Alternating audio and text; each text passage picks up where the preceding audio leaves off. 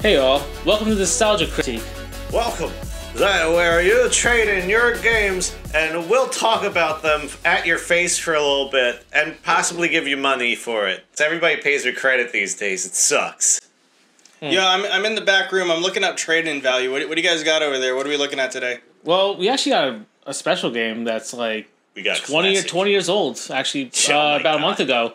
Halo Combat Evolved. Yeah. For the Xbox. This was Combat Evolved. Oh, shit. Not your typical GoldenEye. This is where you had two thumbsticks to actually move the camera around. In comparison to GoldenEye, where you only had one, and then you had C buttons. That's radical. Yeah, with GoldenEye, yeah, I agree with that. Oh my god. Yeah, so when I'm looking at the value over here, the actual trade-in value, Yeah. what do you guys think it is? What would be your guess? Oh, Jesus. $23. Right now, I guess I would... $30? This is the Final price, answers? right? Final Right? answers? Finally, Yeah, this is the price is right? Whoever gets, like, if we're over, then...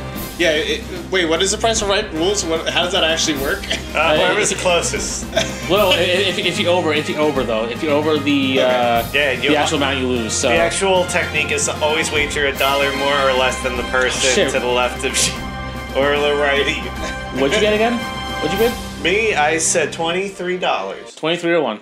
Okay. 23 on one.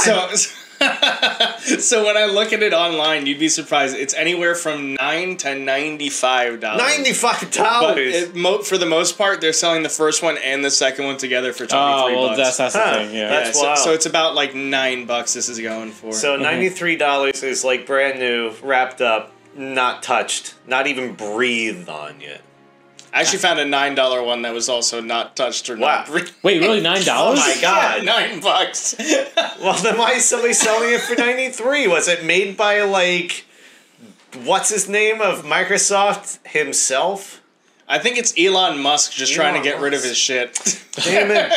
He, like, farted on it for $90. Yeah, I blew a gust of wind on this game, and I signed it. I had nothing to do with the production, but I signed it, so it's worth $95. I gave this game butterfly kisses, or however he talks, because he doesn't talk like a human sometimes. He talks like with a little bit of an accent that's sexy. I can't believe I was way off though. I thought it was like $30 maybe, even for used copy. But like, I guess there's a lot of copies flying around right now, so. I can't be too surprised, especially we have all the remasters out right now, and you know, you can probably get your hands on, like, you don't even need the physical copy if you want. You can get like a digital copy on Xbox One if you're so pleased to, you know? That's the trick, everybody. Wait 20 years to buy a game, you'll get it for $9. Well, How much did we give this guy for this copy? Shit, it's irrelevant. Don't say it. Irrelevant. You say $15? We give him $15 for a $9 game? No. Yeah, it wasn't $15. That's what happens when you have somebody that doesn't know prices of games give out money. I'm right. You could message me before you fucking give him the Sorry, trade. I always forget to call He was in a rush, banker. though. He was in a rush. You can't. I mean, I'm terrible. I want a copy of it. So what do you want me to do? You guys play Halo before? When's the first time you guys played Halo? Oh yeah. Do you want to go first? Me? Yeah. Alex. Alright, let's see. I probably played it when I was 14 for the first time, and I was blown away by it. I was like, this is probably the coolest game I'm ever going to play ever in my life. And then there was plenty of other pretty cool games that came out later on that I had just as much enjoyment with. But damn, do I still love Halo a lot. Yeah, I guess the first time I played it, funny enough, I was at my friend's house. Well, not really funny enough, but either way, I played at my friend's house. Oh my god! I know, it's so funny. Well, I played at my friend's house. Thank you. You guys got the joke, finally. God. All right. Well, anyway, so, the first time I played was, I don't know, I was at my friend's house back in, like, you know, I would say 2002, not even when it came out, 2002, 2003. He just had the game. I was like, you know, let's give it a shot. Played co-op with him, which was like the big part of that game. And, you know, got really hooked on it since then. It's good memories back then. So. Funny enough, the first time I played it was also not me owning it. Wow. I was at my cousin's house in New York City. It was Manhattan. And I walked downstairs. The only other game that we like played frequently with him was like the Shrek party game or whatever. Oh. So that was, I'd go downstairs, we'd play Shrek, and today I was like, yo, we gonna play Shrek today? He goes, actually, I was playing this other game recently. I'm like, oh shit, like what is it? Then he takes a gun, shoots a guy, kills him on the floor, and starts beating him, and blood doesn't stop coming out. He's like beating him on the floor and like splatter, splatter, splatter. And I was like, this game is fucking awesome. What is it? And he's like, Halo. Oh my god. So I guess we can talk. I don't know if you want to talk about the title. What does Halo actually mean exactly? It's a big old cock ring in space. Well, I guess you want to call it a cock ring. That's got little STDs that infect people. I guess known as the Flood. I guess it's a space cock ring. You're right. You're actually you're right. You're right. It's a space STD. It's like a space diaphragm, essentially. Well, I guess I guess to put it in layman's terms, or like best way to describe it, Halo is basically a destructible weapon. Yeah. That basically destroys every humanity. It's basically a mass weapon that destroyed everything in its path. And the reason why was because of the enemies that, like, the Flood. That was one of the big, I guess, one of the, two of one of the enemies. I guess one's the Covenant, one's the Flood. And, it's basically the purpose of Halo was to destroy their food source, which is the humans and the Covenant, all life forms, and kills off the Flood, because that's how they live. It's crazy because it's technically, you think you're playing like an alien shoot 'em up or FPS. And then it turns into like a zombie apocalypse game because everybody's getting infected by the Flood. So it's got like a little horror factor to it, as well as sci-fi, because then you have the Sentinels attacking you as well. And the Sentinels have a dubious secret themselves. Hoy the lolly! What's the secret? Do you know? No. Oh man, I think it's still. I don't want to spoil a 20-year-old game for anybody. Yeah, because there are people that don't like spoilers, but those who do, the Sentinels are bad. I think the first time I went through the story, I had a very similar kind of view. Where you're going through it, you're riding on the Warthog, you're driving around, you're like, whoa, this is so cool, I get to explore this different area, I get to drive around, it's very unique. And then all of a sudden you're in like this closed space, you got these tiny guys coming at you, the music changes, the atmosphere changes, and then all of a sudden you're playing like a spookier kind of game. Yeah, it's like a creepypasta before those were even a thing.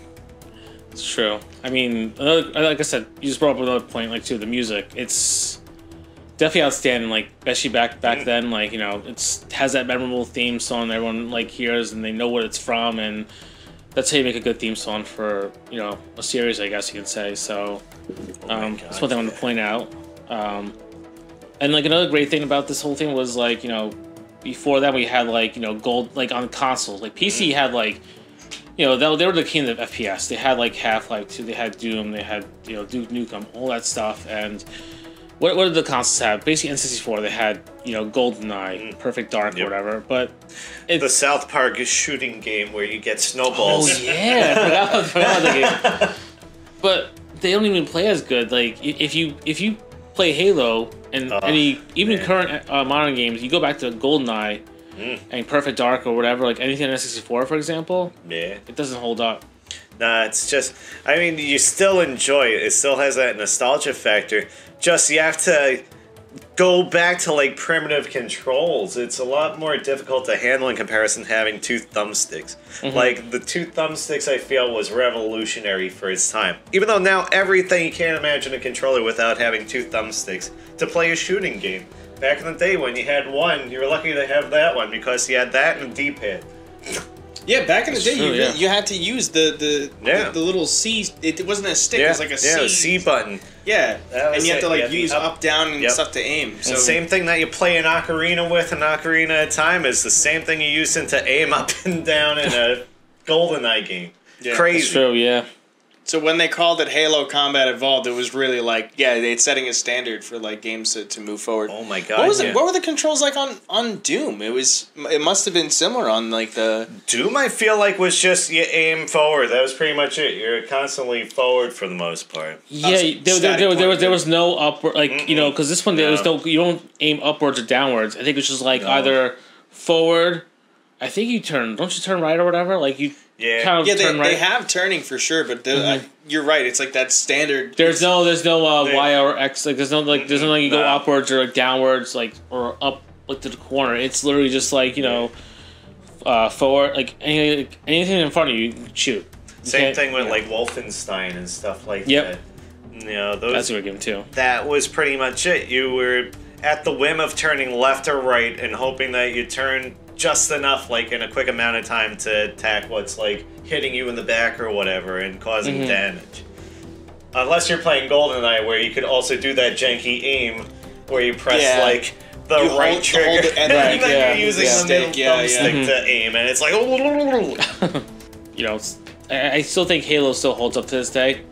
I mean, the graphics are the graphics are a little outdated, but it's not as bad as you think it is. Like, like I'm gonna compare it to N64 again. Like, if you see like how different, like, you know, like I said, like you play Super Mario 64, like I don't know, it just doesn't, like, the graphics don't hold up as well, unfortunately. But oh man, but Super Mario 64 is still so much fun to play. Oh yeah, I'm not saying it's not. I'm just saying that stuff is just looks so outdated compared to this right now. You have the blocky characters and everything like that, and it's like, man, those were the days back when a circle was an octagon.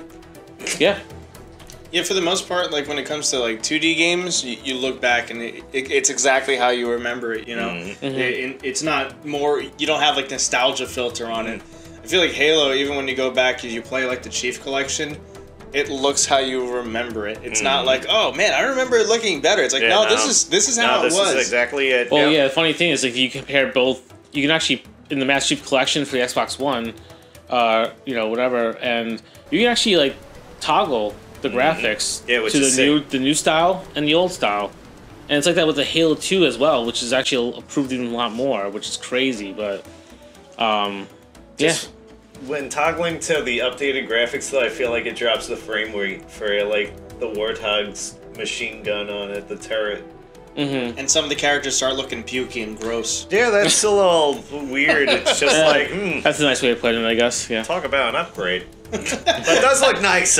Not the shit on it. It does look good. Hey. I think it also partially, like, the reason I prefer the original too and like original graphics is they knew what they were doing with atmosphere. So like you hop into Halo and each environment with the music and everything else has like a certain atmosphere. When you go to like the HD graphics, some of it just looks more like just mechanical. Yeah, generic. Yeah. Generic spaceship.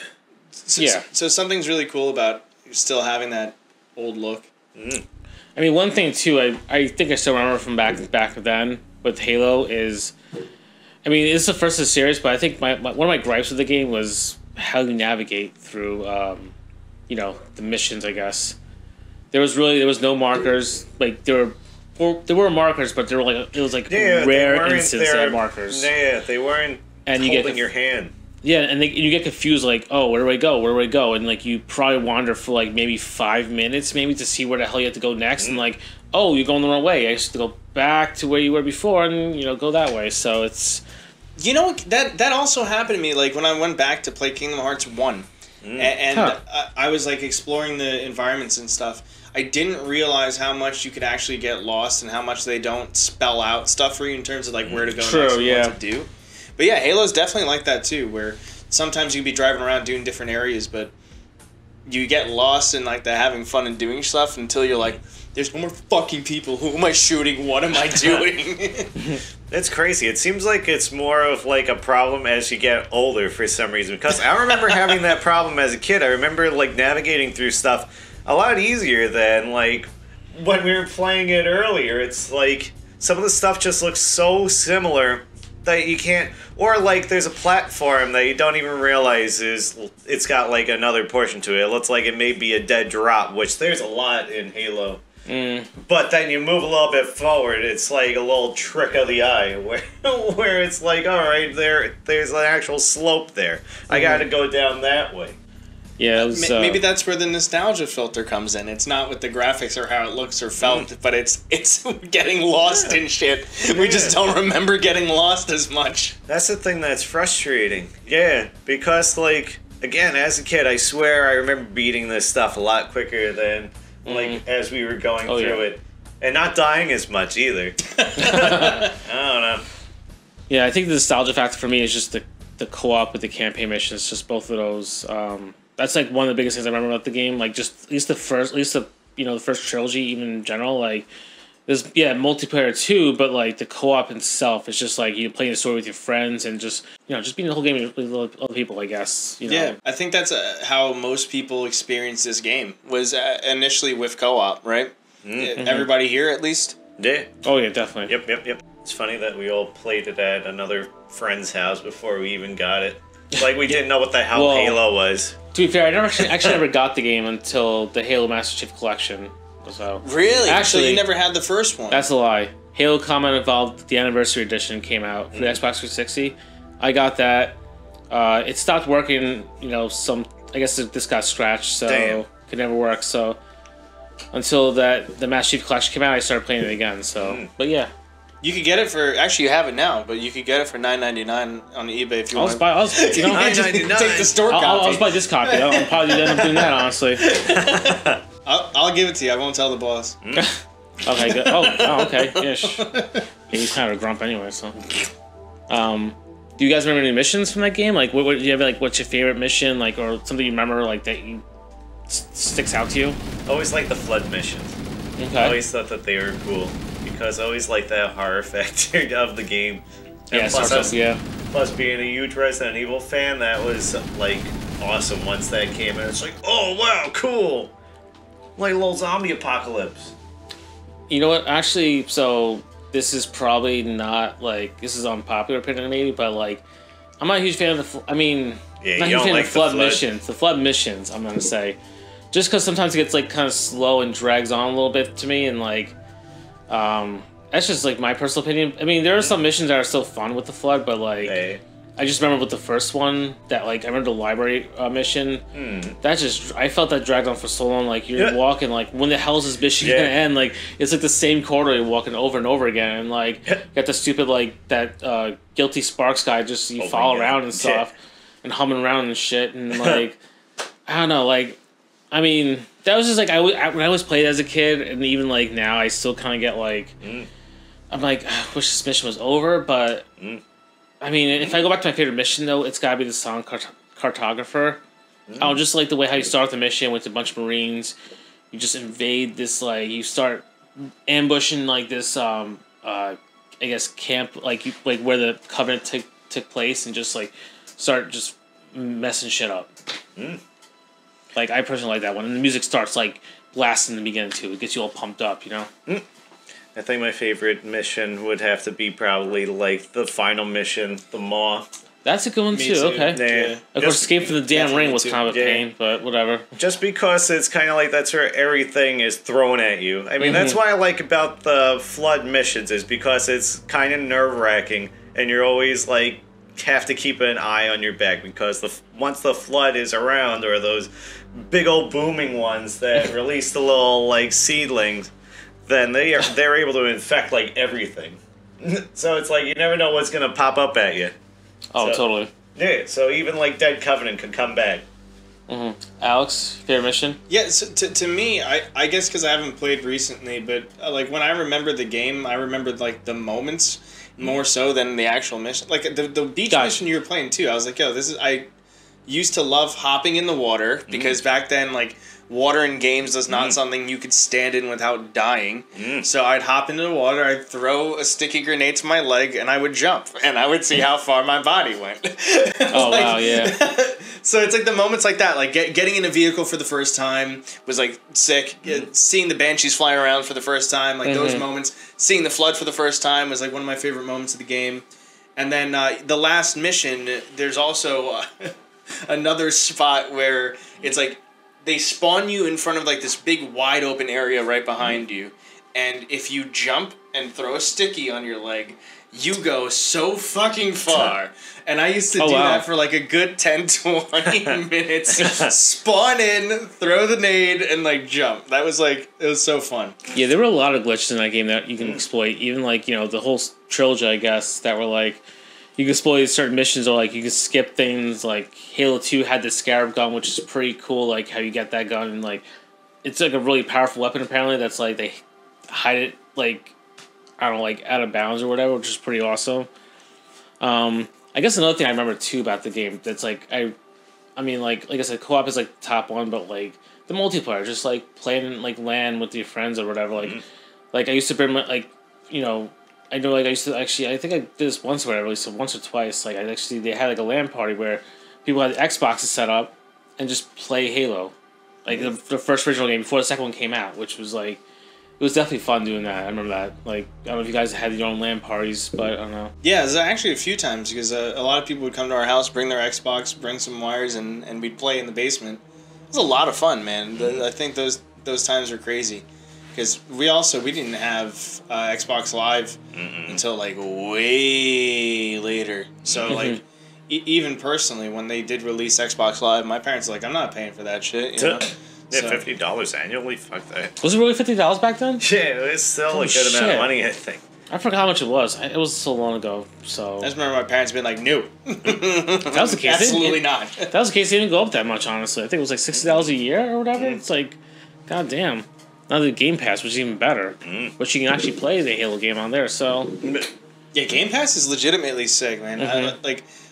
Not to spoil the kind of gamer I am, but I like prefer PlayStation. I play not like both are cool. Both are cool, but like I find myself playing PlayStation a lot more than I do like booting up my Xbox. And like from that scenario, when I booted up Xbox and they're like, "Hey, here's Game Pass," I was like, "This is something PlayStation doesn't have," and it's really, really, really fucking cool. Oh, totally, yeah. I mean, I think that's one thing with the Game Pass. I haven't played Xbox in. I mean, I haven't. Well, at least a few years ago, I haven't played Xbox in a while. Then like I started playing Game Pass because they had like $1 was for 3 months, I think, at the time. And I was like, might as well try it. And like, all these games, like honestly, like Game Pass alone is like worth it. Like it's just I don't know. I guess we're going off the track here with that, but Matt, why do you keep staring at the front door and not at Mark? Oh, he's ignoring me. He's ignoring me clearly. That's like, very strange. Giving me the cold shoulder. I'm sorry. Really? Almost this whole time, you're staring at the front door. Oh my god. That's because I'm keeping an eye on customers. Yeah, true. It's good of you. Good of you. Keeping a keen eye. You better believe it. Yeah, who cares with the customers? Would you guys believe that until you guys played with Skulls today, I had never played Halo campaign at all with Skulls? I didn't even know it was a thing. Not even Grunt Birthday Party? I knew they existed, never got them, never used them. Do you want to know a secret? I don't think Skulls were in the first Halo. I don't think so either, honestly. Yeah. I think it started in the second one. Yeah, exactly. With certain Skulls. I don't think they had Grunt Birthday Party till the third one. No, I swear they had Grunt Birthday Party in the second one. Did they really? I'm pretty certain that's actually where they had the confetti in their heads and everything. That was like the startup of it, and that was, I think, where my love of Grunt Birthday Party came to exist. I mean, it's the best thing. It's like, hooray! And like the confetti explodes, and it's like, it's just mad funny. It's just like they have this stupid little thing, but it's like, yeah, it's funny. It just makes it fun. It just makes it like a better experience. I don't know why. It's hilarious. Like playing GoldenEye with paintball mode. It's like the little things that you can do that makes the game really fun. I wish games did that still, but it's like.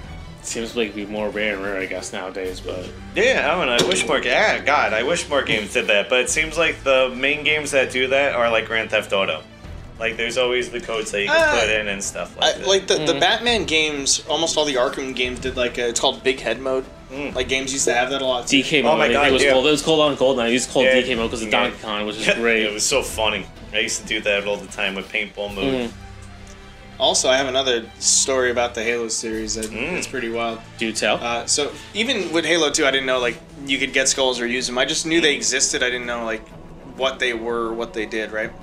But my brother hates Halo. Yeah, I remember that because he would definitely be vocal about it. Yeah, so because he hates it so much, we never got past Halo 2. We never we beat the game, but he never. My parents were like, "Oh, we're not getting Halo 3. Like Tony doesn't like the game," and I was like, "Oh crap!" Because it was like also M-rated, and I was a little younger than him, so I was like, "Oh yeah, you can't get that. It's the It is M-rated. Yeah. So like basically because of that, I hadn't played any of the Halos past 2 until like literally Gianna. Me and Gianna played Halo 3 together for the first time. Yeah, so it was Gianna was disappointed in me. Dang. Yeah, I think I constantly played that campaign all the time, and would play like certain missions a lot and do co-op, and it was just a lot of fun, and doing like LAN parties too. at my grandparents' house, play LAN parties all the time with them, and it was a lot of fun. So they had a demo version for the PC back then, and thankfully my parents' computer actually was able to play that game. So I played the PC constantly over and over again, which kind of which is probably why I guess my favorite mission is to sound cartographers, because that's the level you play for the demo. Any other stories you guys have of the game or playing it at the time? Or at least the first one? First one, not really, besides Xbox Connect. Xbox Connect was the only way that you could really play online with other people. Download a program, get a router, throw an Ethernet cable into that sucker, and slap it into the back of the Xbox, and then go to town. And that was free. Completely free. And the cool thing about Xbox Connect was that it wasn't just for Halo. You could honestly play all other games on it. So anything that you could play online, you would be able to play on there. Capture the Flag on Blood Gulch. That's right. Another thing they had too is Capture the Flag. I completely forgot about that. Capture the Flag. That was a fun game. They had a lot of game modes actually. Well, how many for the original one? They didn't have that much, did they, or no? They had stuff. Like, they had shotguns on lockout and stuff like that. And people would come up with their own game modes. So, like, we would also do, like, a hide-and-seek game mode and stuff like that, where we would just walk around and hide in a certain spot of the level, and then we'd try and find the person, and we would set a timer up. And so if the people weren't found by the time the timer was up, then that's it, you won. So we would designate a person to be the seeker, and then that would be it. Nah. I don't know. That was like a Harry Potter Quidditch match? He's called Seeker? Yeah. Yeah, I remember Capture Flag being like I remember like that. That game was like a lot of fun to play. I think... Yeah, oh my god. I don't know if anyone... I don't think a game had that before, did it? Or at least Capture the Flag at least did something similar to that? I don't know. Did any other game... That's a good question. I'm not sure. I wouldn't be surprised if like other games had it. I don't know. Definitely that's the one that sticks out the most. Yeah, like Tony Hawk did kind of have like a Capture the Flag mode. Or like the one where you would bump into each other and that would be it. Yeah, like a tag mode, yeah. Oh, okay. Well, that's a little different. I guess one's like you bring them back to the base and like you gotta capture the flag from the base and come back to your base. The other one, you're a greased up deaf guy. Yeah, you gotta catch him. You're gonna catch me. Yeah, I think most of my multiplayer experience with it was with Halo 2. We didn't really play Halo. Agreed. Yes. Yeah, I would say the same thing. Like I said, my first Halo game the first game I bought for the Xbox was that. I overplayed that game. Plus, I guess both Halo 3 and Halo 3 the multiplayer beta that came with Crackdown. I don't know if anyone played that. Oh my god, I remember Crackdown. Yeah, Crackdown was sick. Oh my god, playing that because like I said, I'm pretty sure if you ask everyone who got Crackdown why they got it, Halo 3 multiplayer beta. That was why. I mean, I feel like most people said it, but turned out Crackdown was a good game too. So. You did get your money's worth for that, but yeah, it's like that was like my memory for the multiplayer experience for the Halo games, I guess in general. But yeah, you guys want to take that game home and start playing it? Yeah, hell yeah! I already have it. Oh my god! This is fine. You guys want to play the collection and pretend it's the first one? Yeah. I mean, I guess we can do that too. Yeah, that works too. We're gonna go play that video game now. Yeah, let's clock out, baby. Yeah. Peace out. Clocking out. We're getting paid. I hope the bosses know. They're fucking paying you. Oh, in gum.